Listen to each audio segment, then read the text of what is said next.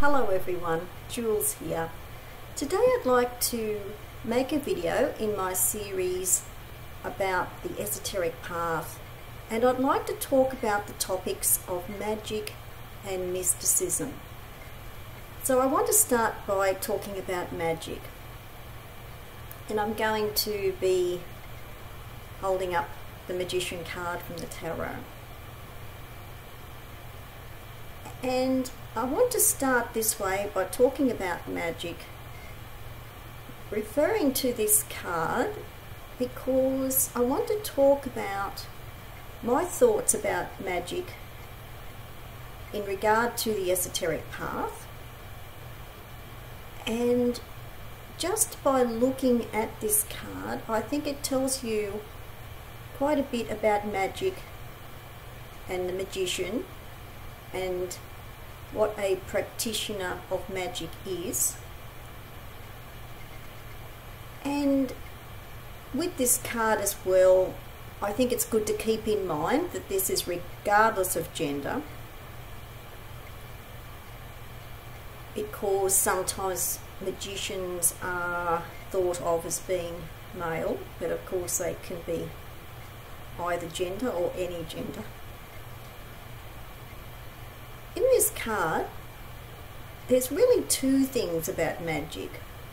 I think a lot of people would mainly focus on the practice of magic, and they would be thinking about the tools on the table, the tools that are used for practicing magic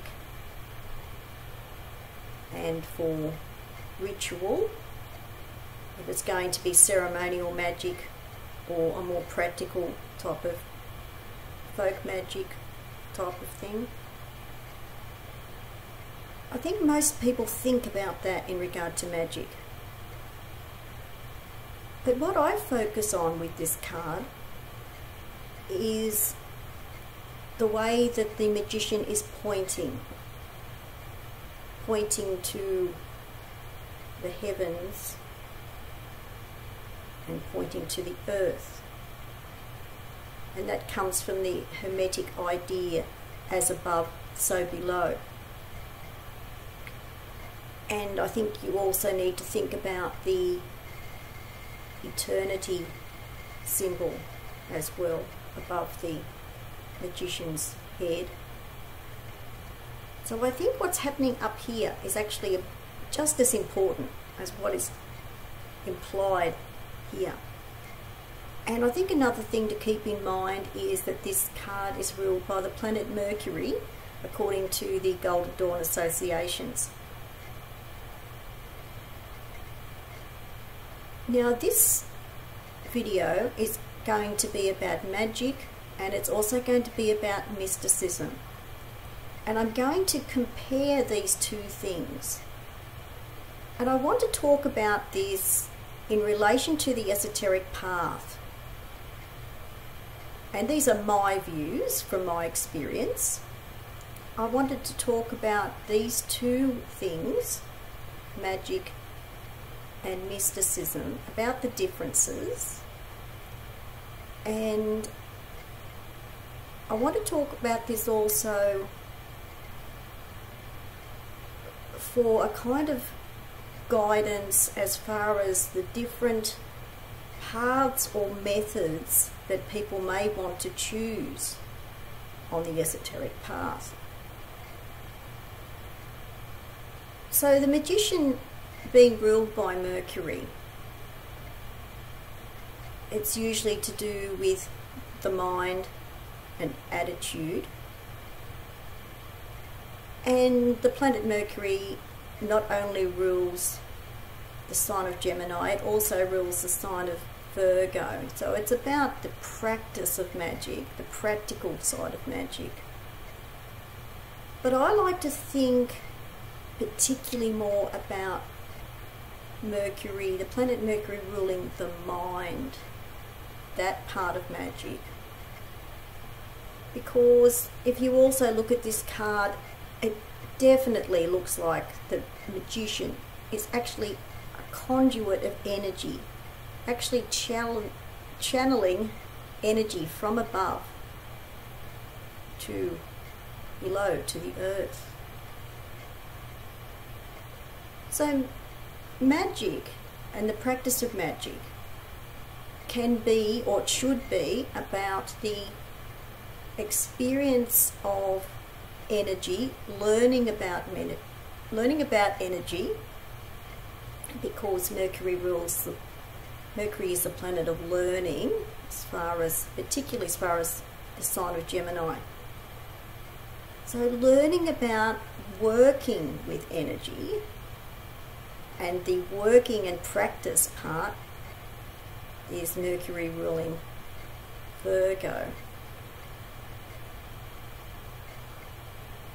So I think one of the main things I want to say about magic is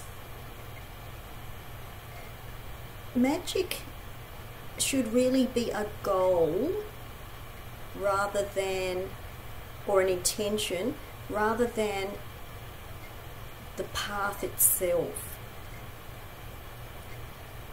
Now, I'm not saying anything against people who choose magic as a path, and by this I particularly mean ceremonial magic.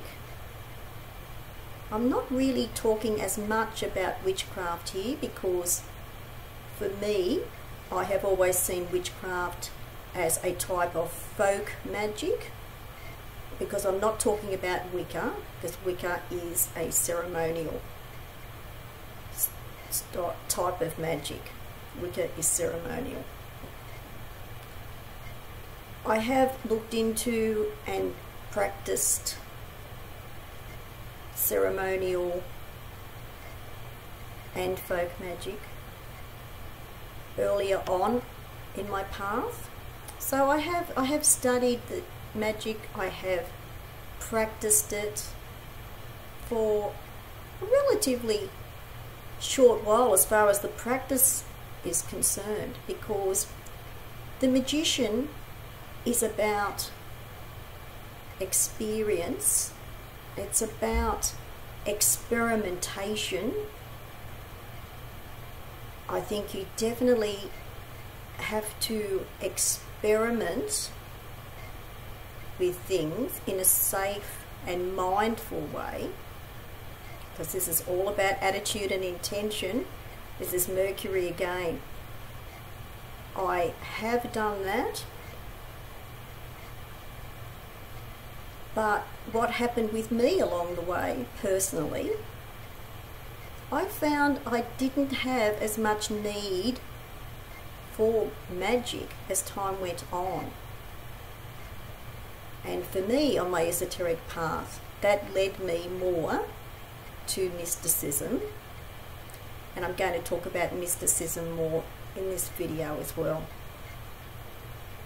Now, this card also reminds me about Aleister Crowley. Aleister Crowley is the ultimate magician. He was the ultimate magician. He led a life and a path totally dedicated to magic. And technically, he was a very clever and talented magician. But what is also needed in regard to magic is balance. So here is the Justice card, representing balance, the scale of balance. Unfortunately, with Aleister Crowley, his sense of balance was lost along the way, because he became engrossed and totally focused on magic. And this is where things can possibly go wrong with magic, if it becomes your only focus, your total focus, most of your life or your whole life. This is where the choice of magic needs to be very mindful and considered and balanced. Aleister Crowley's life his personal life was always chaotic. It was always in chaos. He did not have a very happy or fulfilling personal life. He used magic to control his environment, and he used magic to control others. Unfortunately, the choice he should have made was to use magic to try to balance and control himself. But he did not do that. And as much as I have quite a good regard or high regard for the philosophies and abilities of Crowley and his philosophy of Thelema, I can see what goes wrong with not using magic in an ethical and right way, and not using magic in a balanced way. So I just wanted to talk about that first in regard to magic. Earlier on in my path, magic was used occasionally. I studied magic most of the time rather than practicing magic. And yes, magic does work. Magic does work, but you still need to be balanced about your intention, your attitude, what types of methods are you using, and why are you using them. They are all of the things that I discovered and experienced along the way about magic. Now, just talking a little bit more about Crowley, Aleister Crowley. You know, his own tarot deck. This is where we're going to talk about Crowley and mysticism now. Crowley was interested in mysticism, definitely was, especially Eastern mysticism and the Hindu type of mysticism. And there are elements of mysticism in the Thoth deck, in the images, because he did design the images. Even though Frida Harris painted them, he did design the images. There are elements of mysticism in these images. Because this is based on his philosophy of Thelema, it's actually quite a mystical philosophy. And Egyptian mysticism as well as Hindu mysticism. So, I think the thing that I also want to say about Crowley, also in his book, the Book of Thoth, which the deck is based on his Book of Thoth, and this book also is based on his tarot deck. They go hand in hand. Crowley was definitely interested in mysticism. He definitely was. I think this is where the balance part was coming in. I think he was having trouble balancing his main interest. He was driven to perform magic. He felt inwardly driven to perform magic. It took over his life, and this is where it's not a good idea. And I think he was always trying to balance that. You know, magic on one side and mysticism on the other. He was actually inwardly trying to balance those things. He got very interested in mysticism. And this was after the Golden Dawn and for the rest of his life after that. He got very interested in mysticism, but his drive for magic and performing magic, it almost became an obsession with him. Magic overruled his interest in mysticism and any other kind of spirituality. So instead of the balance that he needed so much, and strangely enough he was a Libran too, which is the scales. So he really did need this balance, but he never really found that because he kept on focusing on magic and not using it in the right way. As I was saying, if you're using it to control your environment and other people, you are not using magic in the right way. So things are going to get very unbalanced in your life. Now to talk about mysticism. I'm just getting another tarot card now to talk about mysticism. The card of mysticism is the High Priestess.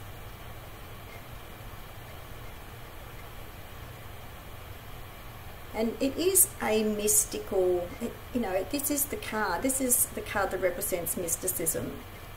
And it's interesting that the High Priestess is a mysterious figure. So you've got mysticism and mystery, very similar words.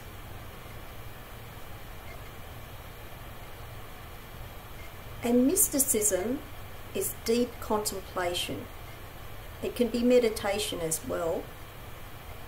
For me, it's contemplation. And I also like the book, which is said to be either the Akashic records or the esoteric knowledge. In a lot of ways it's both.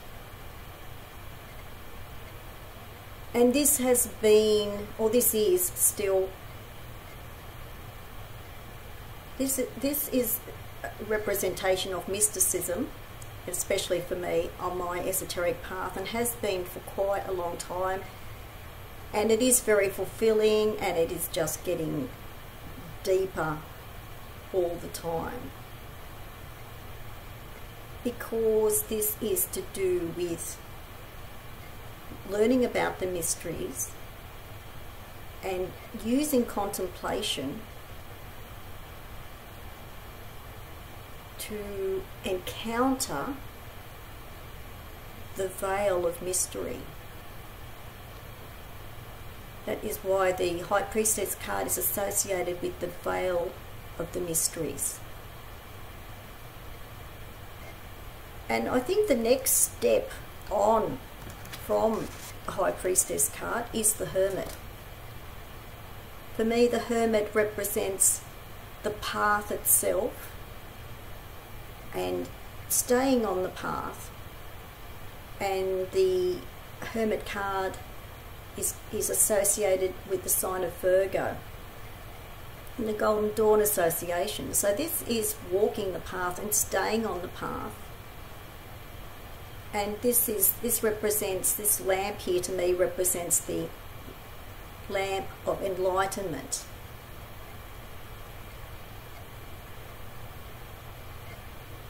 Having the staff to keep you grounded and consistent on the path. And the High Priestess card is ruled by the moon. You have the two pillars here with the High Priestess. So these cards are about mysticism on the esoteric path. And what I want to talk about here is with mysticism. I've got the Dion Fortune book here about Qabalah, which is an absolute classic, and I've shown this book on my channel a few times before. Interesting that it's actually called Mystical Qabalah. So this is about Hermetic Qabalah of the Golden Dawn, Mystical Qabalah. And Dion Fortune definitely saw Qabalah as mystical. And that is based on fact, because Hermetic Qabalah is based on Jewish Qabalah, and Jewish Qabalah is a form of mysticism. So this is my path of mysticism. You can use different methods. It does not have to be Qabalah, but for me it is Hermetic Qabalah. And Dion Fortune, for people who don't know, had been a member of Alpha et Omega, which was a lodge, a later lodge of the Golden Dawn after it had been disbanded. And then Dion Fortune founded her own Society of Inner Light, which was her own order. So this is a great book, and it is really about the Qabalah in relation, or Hermetic Qabalah in relation to mysticism. That's why it's quite a spiritual book, and for a lot of people, you know, you need to read this slowly to absorb the mystical teachings that are in this book. The next thing I want to talk about, the last thing I want to talk about, is tarot. And I already talked about how this particular tarot deck is actually quite a mystical deck in regard to the images and the concepts that are in this deck. I want to show this book, Gnostic Tarot by Lee Irwin, and the subtitle is Mandalas for Spiritual Transformation. Gnosticism is related quite closely with mysticism. Gnosticism is experiential, and gnosis means to know, which is in comparison to belief or believing. This is to know. So that's the other thing about Crowley.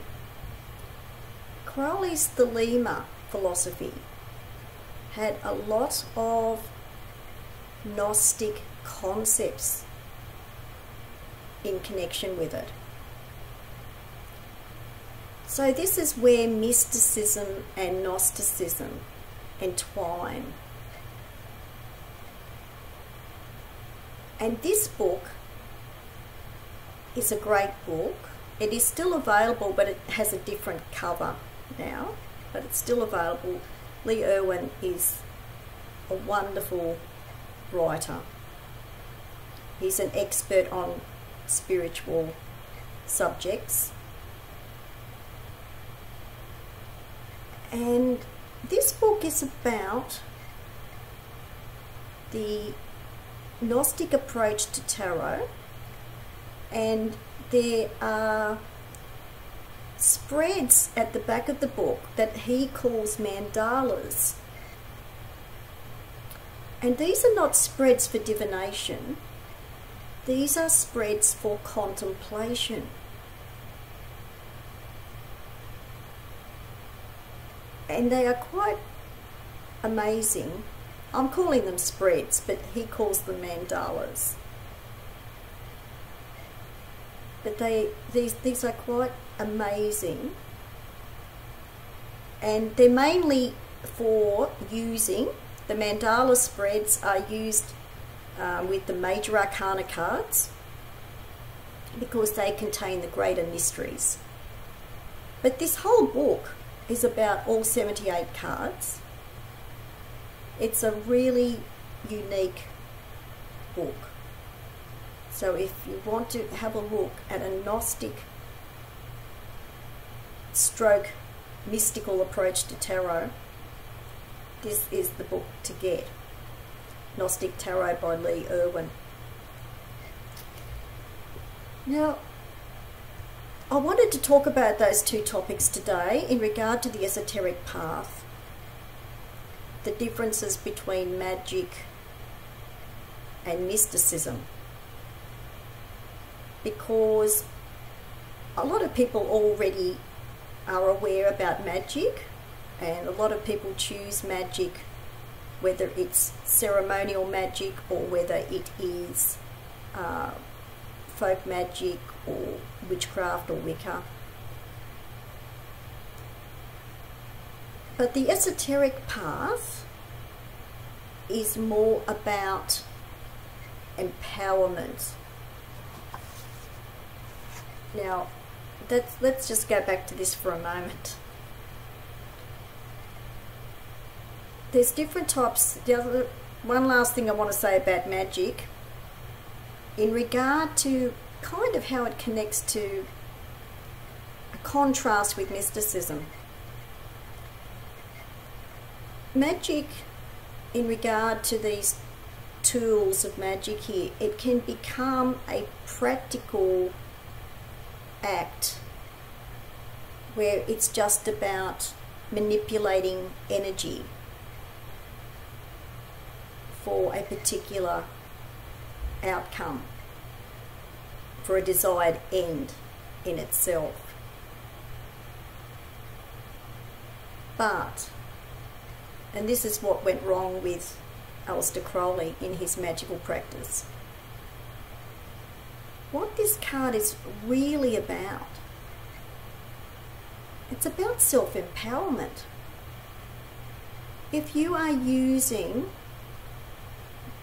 whichever method, whether it's magic or whether it's mysticism, with mysticism you can't get into the kinds of trouble that you can with magic. But what I want to say here is that where I have studied and practiced magic, I have found that in order to gain self-empowerment, and that for me is the whole reason of having an esoteric path. If you are not self-fulfilled, and if the path itself is not fulfilling, then you should be looking at why are you on the esoteric path in the first place. And especially after quite a period of time, you do need to review what you are doing along the way, because self-empowerment should be the real goal. You know, you can't empower others or help others unless you are self-empowered yourself. That is what real magic is.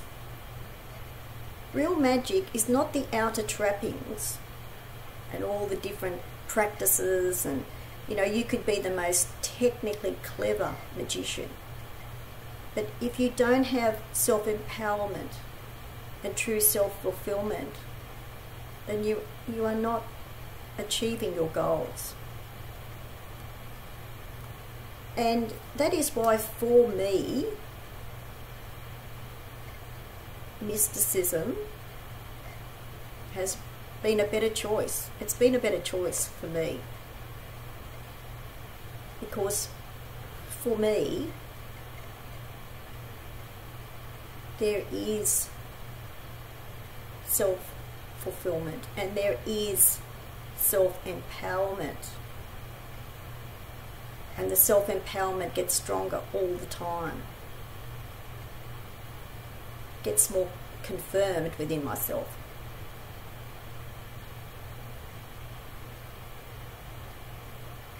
So, one last thing before I go. This is a really interesting thing that I just noticed with these two cards. Isn't it interesting that the High Priestess card has the two pillars in here, which are about balance. Here is the High Priestess sitting between the two pillars, sort of balancing them. And you have the two pillars here with the Justice card.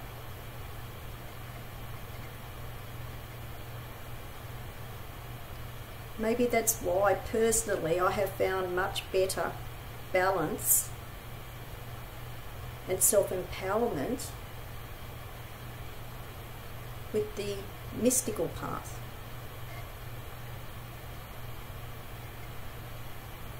So that's an interesting thought to finish with.